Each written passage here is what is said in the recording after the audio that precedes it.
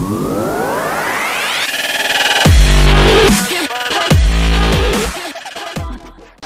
all you hardcore boxing fans out there, how are you doing? It's Big Porky here, the voice of hardcore boxing. And with me today I have got the Commonwealth Super Flyweight Champion from Sheffield, Super Tommy Frank. How are you doing, Tommy? Alright mate, how are you? Doing well? Yeah.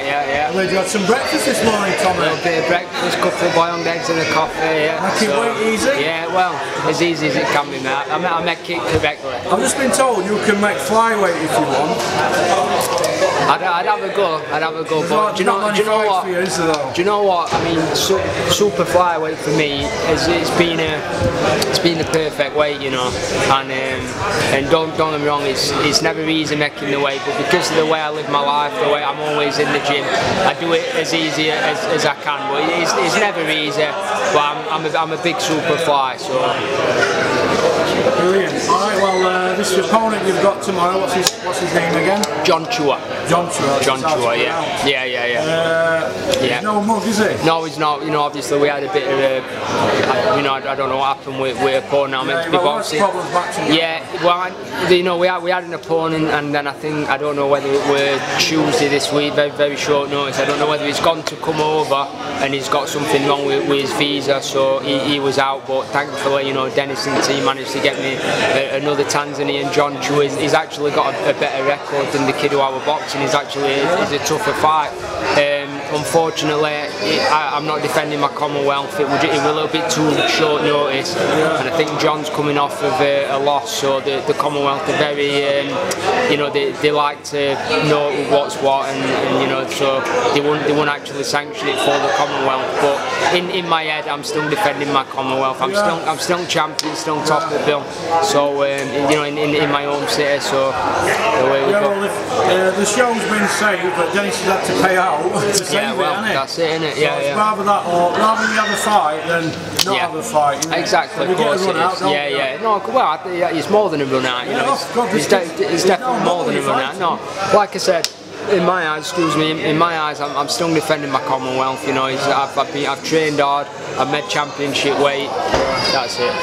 Yeah, but I'm going to have to touch on after tomorrow. Obviously, all being well, you come through great. A lot of social media talk about you getting Yeah. What do you think to that? As I've always said, I'd happily fight Sonny. You know, I mean, you know, when the fight obviously got offered, we sat down with Dennis and Glyn, and they think it'll be a bigger fight if we build it up a bit more. You know, so it's and I do understand where they're coming from. You know, I mean, it's a big night, it's a big fight now for the British title, but it could be, you know, in a year or whatever, it could be a big fight for who knows what. That's could what be that's. An eliminator, well, it could be anything, but that's their thought about it. And like I said, me as a fighter, I'll fight anyone. You want to fight? Yeah, of course I do. Of course I do. But my career's in Glyn and Dennis's hands and Steve Crump, you know, and I'm very confident in them. So whatever they want to do, that's what we're going to do.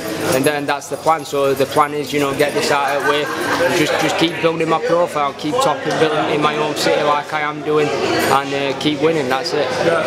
I think a lot of people in the boxing industry are split on the fight. Some are saying that Dennis and you and Glyn and Steve Crump don't want to take the fight, and others are saying you want the fight, and there's a bit of politics going on, and it's a bigger fight in another 18 months. Do you agree with that, Tommy? Yeah, of course. I mean, you know, people are going to have all sorts of opinions on what's happening, but I'm not lying. I've just told you the truth. Do you know what I mean? So that's the bottom line of it. But obviously, you know, tomorrow night that's the main aim now. Get this one out of the way and then sit down. Alright then. Well, listen, all the best. I'll let you get off and get some lunch down here. Yeah. Thanks a lot. Thank you very much. Alright. Hello all you hardcore boxing fans out there, how are you doing? It's Big Porky here, the voice of hardcore boxing.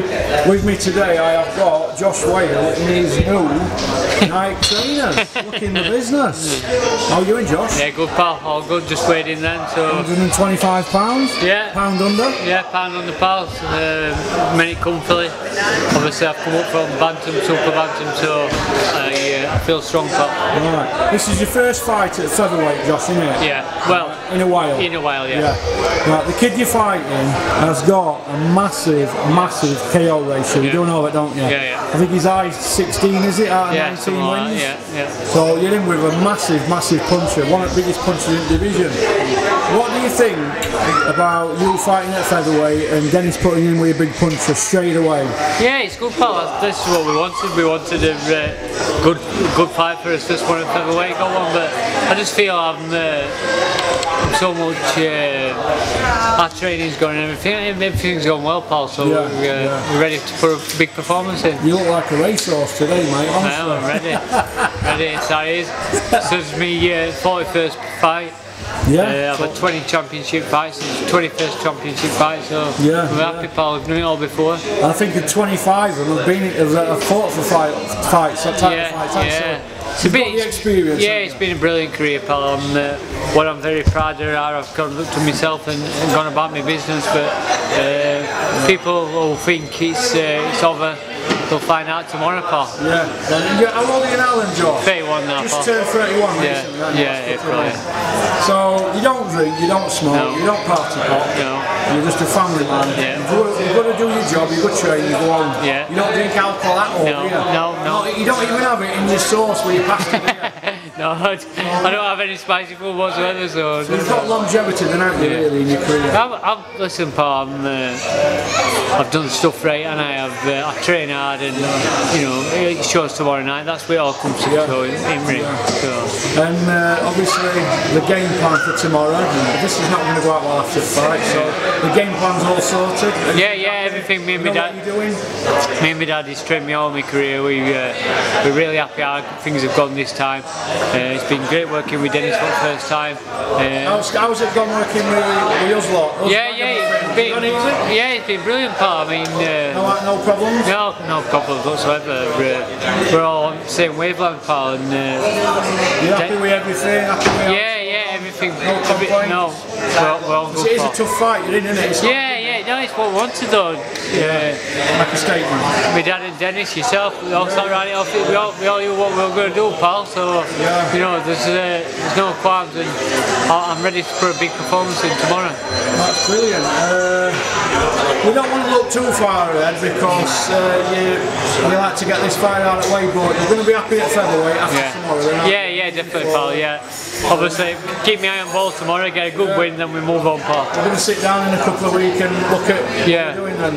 We'll go from there. Everything's happy in the Wale camp. Everything's happy, pal. Yeah, all good. And you look ready to go? Ready to go, pal. Good now. Yeah, good now. I've seen you at a couple of weigh-ins before. Yeah, I've been a bit, No, to be fair, I took too much out of my body at bantamweight. I was going to end up hurting myself, so this is what it is, pal. You live by your decisions. I'm a featherweight now, and we'll see tomorrow. It all happens in ring.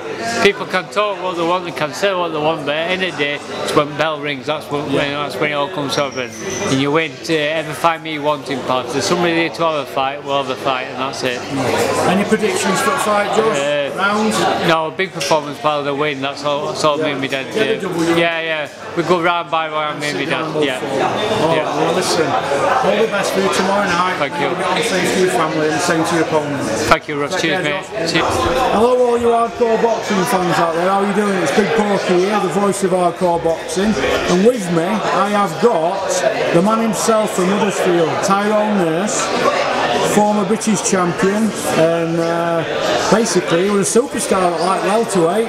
He's now moved up to welterweight, and he's with Dennis Hobsons Fight Academy. How are you doing, Tyrone? Yeah, I'm good. You alright? Looking well? Yeah, excited, ready to go. Looking forward to getting back in the ring and shaking my legs. I believe you're a daddy now, aren't you? Got two, yeah. I've got a 3-year-old and a 2-year-old, two little girls. Aye. They both matter as well. The boys are proper tomboys. They like the boxing. Always running around punching me. Brilliant. I've been looking through your career last couple of days. I know you've had 40 odd fights and you've had 6 losses, but 4 of them losses, certain people are saying that should have gone your way. Yeah, I mean, if we go back to the first of the 4, I lost to Adelan Warren Prize fight. No arguments there. Dave Ryan, it was a close fight. I was down twice, once in first, once in second for the Commonwealth title, 2014 or whatever. At the end of that fight, I couldn't argue. But watching it back, I felt like I might have nicked it. But like I say, I couldn't really argue with that. The Catterall fight, again, fair decision on that fight. fight. Then I went to Australia, fought Jack Brubaker, pissed it. The other people in Australia who thought he won one of the judges. Because they booed him, didn't they? We went to after party, he didn't go, we went to after party. His own sponsors thought didn't think he'd won it.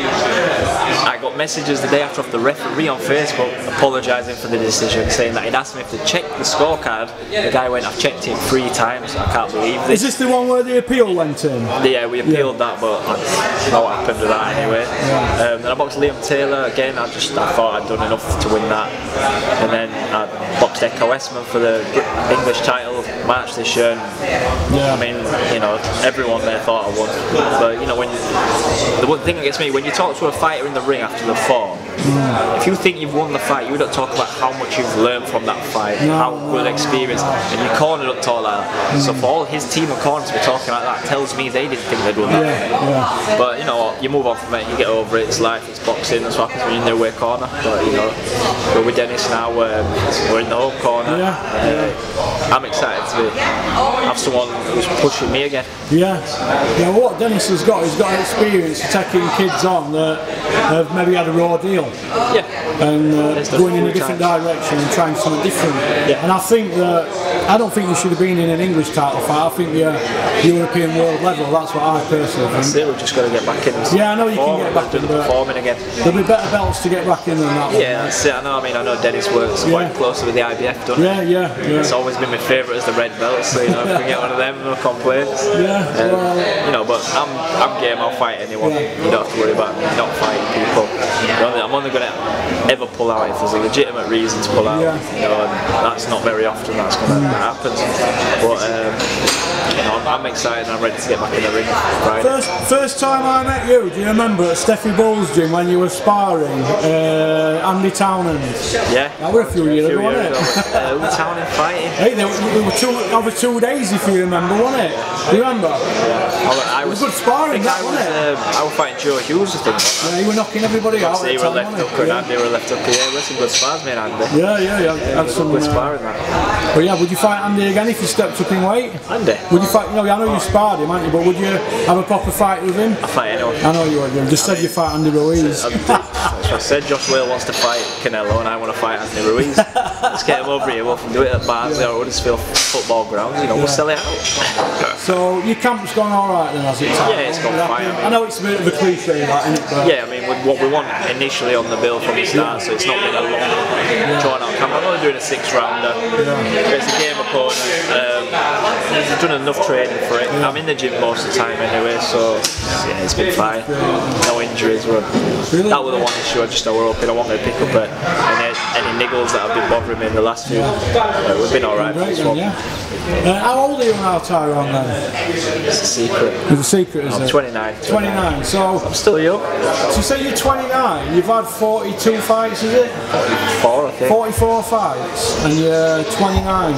So you're very, very experienced, aren't you? And obviously, did your dad used to train Carl Thompson when he did the Muay Thai? Oh, they might have done the Thai together, I'm not sure. They never did in boxing, but they might have done with the Muay Thai. He used to train Carl Thompson. He trained with Oliver Harrison and Humphrey Harrison and all that. That's a Thai boxer, because your dad goes way back, doesn't he, with all them guys? That was a bit before my time, that.